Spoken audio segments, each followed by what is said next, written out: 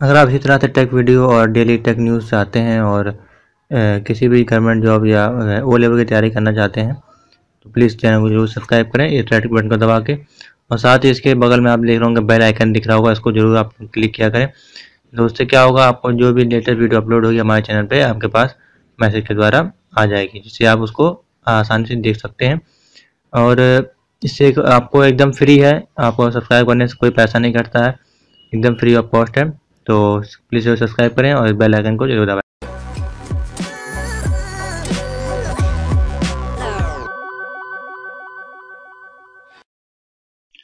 Welcome take बड़े गुरु, मैं आपका विकास आपका मैं चैनल में फिर स्वागत करता हूं। तो जैसे कि आपको स्क्रीन पर देख रहे होंगे CJM कानपुर यूनिवर्सिटी में अगर आप एडमिशन लेना चाहते हैं तो आपका एडमिशन स्टार्ट हो गए हैं।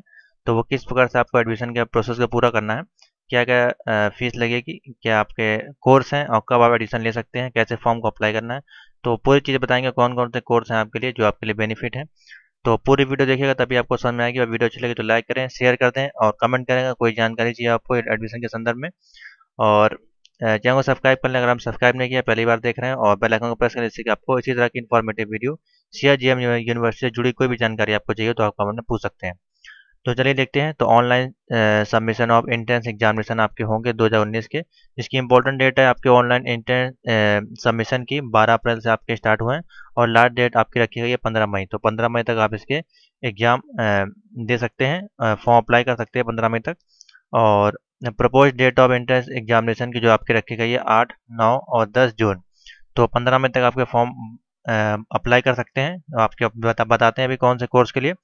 और जिनकी एग्ज़ाम डेट रखी गई है 8, 9, 10 जून को, 8, 9, 10 जून को आपके एग्ज़ाम है और 12 से लेके आप 15 तक इसको अप्लाई कर सकते हैं। तो चलिए अब देखते हैं किस प्रकार से अप्लाई करना है, क्या कौन कौन से कोर्स हैं, कौन से आपके लिए बेस्ट हैं। तो अप्लाई करने के सबसे पहले आपको जाना है कानपुर यूनिवर्सिटी.org पे। यहाँ पे आपको लिंक मिलेगा यूनिवर्सिटी एंट्रेंस एग्जामिनेशन, इस पर आपको क्लिक करेंगे तो आपको सारी जानकारी इसी क्लिक के अंदर मिल जाएगी। तो ऑनलाइन सबमिशन एंट्रेंस एग्जाम 2019, यहाँ पे आपकी डेट दी गई है। ऑनलाइन एंट्रेंस सबमिशन स्टार्टेड 12 अप्रैल से, लास्ट डेट आपकी 15 मई है और एग्जाम आपकी 8, 9, 10 जून को है।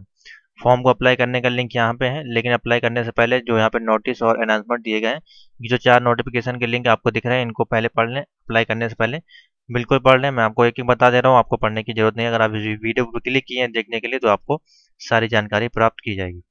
तो सबसे पहले नोटिफिकेशन पे चलते हैं। तो ये सारी नोटिफिकेशन अवेलेबल हैं यहाँ पे। तो कोर्स कौन कौन से हैं पहले उनको देख लेते हैं, उसके बाद देखते हैं। तो एडमिशन नोटिस है, उसके बाद आपको व्यू और नोटिफिकेशन है, अप्लाई ऑनलाइन पे जाना है और टेस्ट पे जाना है। तो चलिए देखते हैं।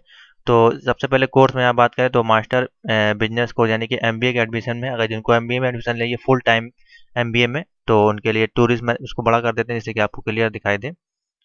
तो यहाँ पे पहला कोर्स है MBA में आप कर सकते हैं टूरिस्ट मैनेजमेंट में, बिजनेस इकोनॉमिक्स है, फाइनेंस एंड कंट्रोल, और पार्ट टाइम में अगर करना चाहते हैं तो बैचलर यानी एडमिनिस्ट्रेशन BBA है, BCA है, मास्टर ऑफ फार्मेसी हम ले सकते हैं, फार्मास्यूटिक्स फार्मेसी केमिस्ट्री में, डिप्लोमा इन फार्मेसी है, master in journalism mass communication है, post graduation diploma in journalism है, मास्टर एजुकेशन है, मास्टर ऑफ सोशल वर्क है।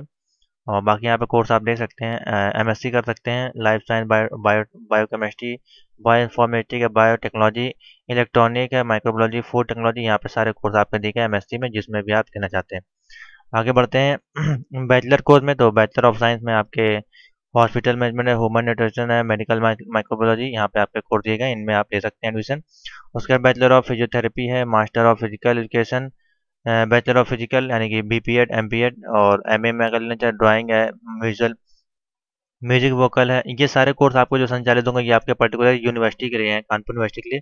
ये किसी और ये आपको कॉलेज में नहीं भेजा जाएगा, आपको यूनिवर्सिटी में एडमिशन लेने के लिए एंट्रेंस टेस्ट है आपका ये। और ये आपका BFA के कोर्स है, पेंटिंग है, स्कल्पचर और कमर्शियल आर्ट। उसके बाद मास्टर ऑफ लाइब्रेरी है, बैचलर ऑफ लाइब्रेरी साइंस है, advance post graduate diploma bio informatic, diploma in computer application, इसके बारे में ऑलरेडी डिटेल में वीडियो आप देख सकते हैं। डिप्लोमा इन फूड है, मास्टर लॉ है, बैचलर ऑफ लॉ है, और बैचलर ऑफ आर्ट है। और उसके साथ ही आप बैचलर ऑफ लॉ भी, दोनों आर्ट और लॉ एक साथ कर सकते हैं 5 साल का। तो यहाँ पे सारे कोर्स दिए गए हैं, पहले कोर्स देख लें आपको किस में लेना है एडमिशन, उसके बाद आप ले सकते हैं। इनका सिलेबस देख लें डाउनलोड करके। उसके बाद MFA है यानी कि मास्टर ऑफ आर्ट है, उसी में वही कोर्स है यहाँ पे। मास्टर ऑफ फिजियोथेरेपी है यहाँ पे स्पोर्ट्स और ऑर्थोपेडिक्स में। मास्टर ऑफ साइंस है मेडिकल यानी कि MSc MLT।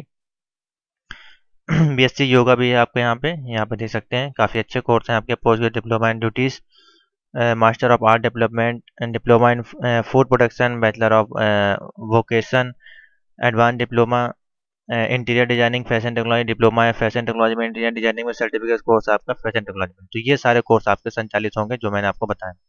इनकी वेबसाइट ये है, 12 से 15 तक भरे जाएंगे, 892। अप्लाई करने के लिए ऑनलाइन आपको अप्लाई करना है, और 600 रुपये आपके जनरल ओबीसी के लिए हैं, और 400 रुपये आपके ST/ST कैंडिडेट के लिए हैं।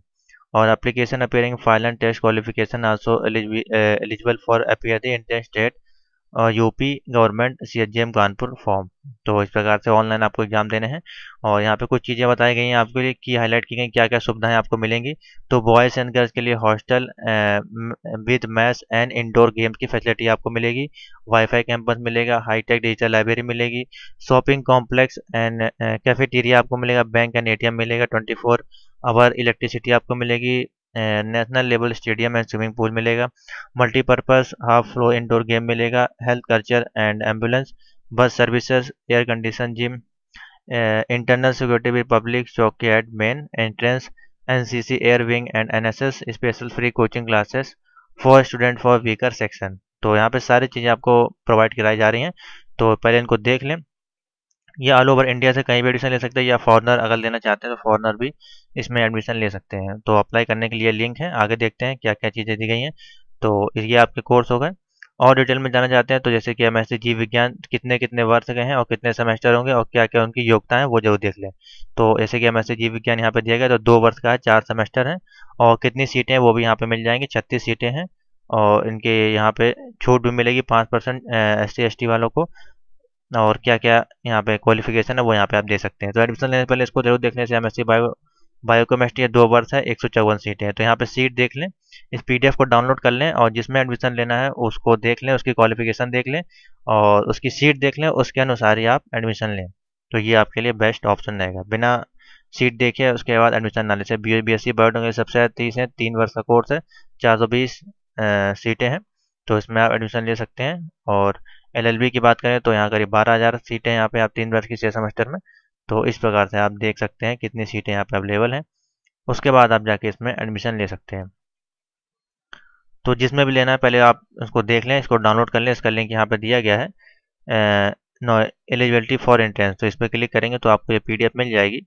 इसको डाउनलोड कर लें यहाँ से। इस प्रकार से यहाँ डाउनलोड कर सकते हैं आपके कंप्यूटर में। और उसके बाद आप इसको देख लें, जिसमें आपको लेना है सब यहाँ पे दिया गया है। तो सबसे नीचे आते हैं, देखें यहाँ पे क्या जानकारी दी गई है आपके लिए। तो सीटों की वास्तविक संख्या काउंसलिंग के समय उपलब्ध संख्या के अनुसार होगी।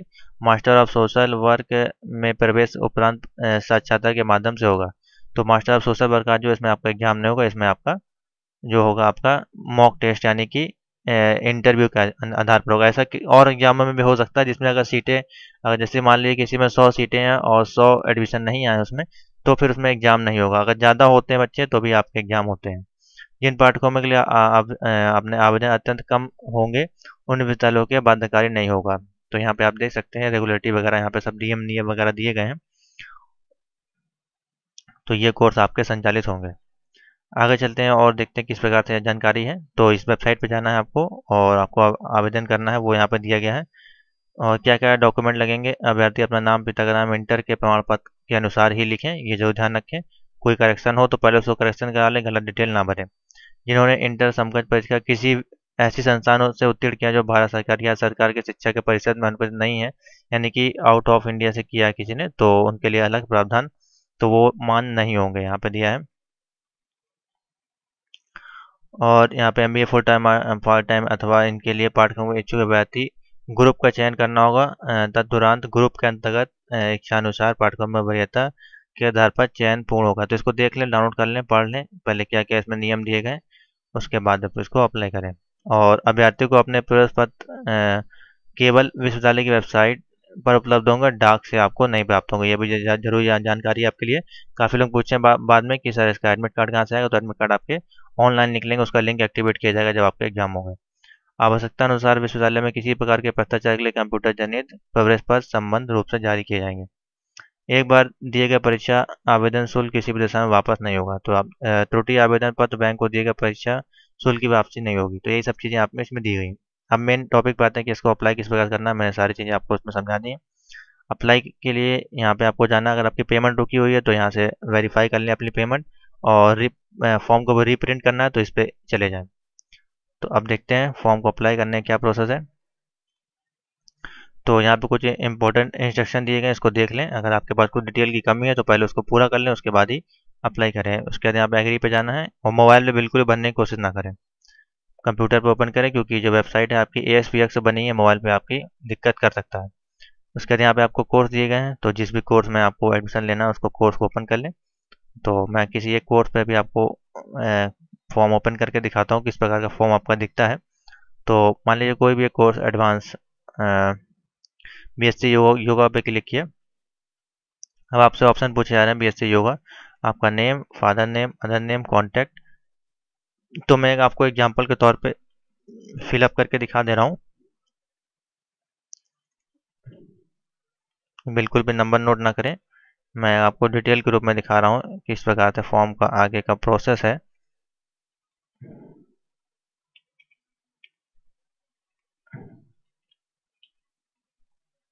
अब जब इसको सेव करेंगे तो आपके सामने आगे का फॉर्म खुलेगा।